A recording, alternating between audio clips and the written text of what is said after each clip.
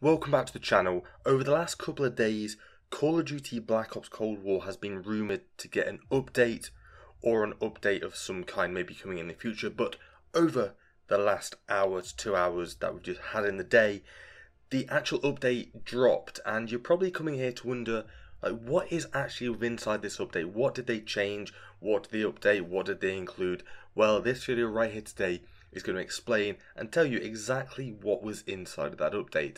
And let me tell you right now, it's not a very big update at all with content, but it is of size of the actual update, which is a bit confusing, but we'll get into that in just a second. But if you're new around here, make sure you hit that subscribe button with the bell notification turned on so you never miss a Call of Duty video on this channel.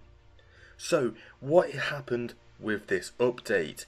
So it's broken down into about 4 or 5 different things, so we'll just start off straight from the top. And the first one is progression, and they have renamed the progression tab to career progression and added a legacy progression tab in barracks for easier progression menu navigation.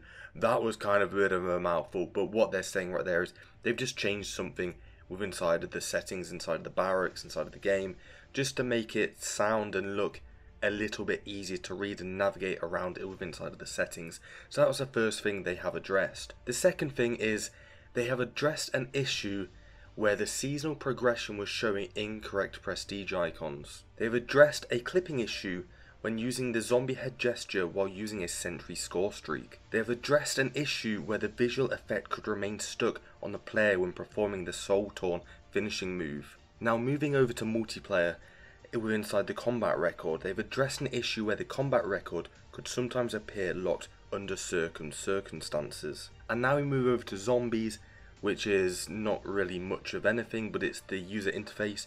They've addressed a UI error that sometimes occur when playing Outbreak in split screen, and they've addressed an issue in Forsaken where the pizza delivery text could overlap the trial text. Now that is everything that was inside of the latest update. Obviously that really isn't a lot for like a 9GB update, so maybe they've hidden some secrets in there and we will have to find them out in the next few days. But that is all the updates that have happened with Call of Duty Black Ops Cold War. If you're new around here, make sure you hit that subscribe button with the bell notification turned on so you never miss a video on this channel, and we'll see you all in the next video. So thanks for watching, guys, and I'm out. Peace.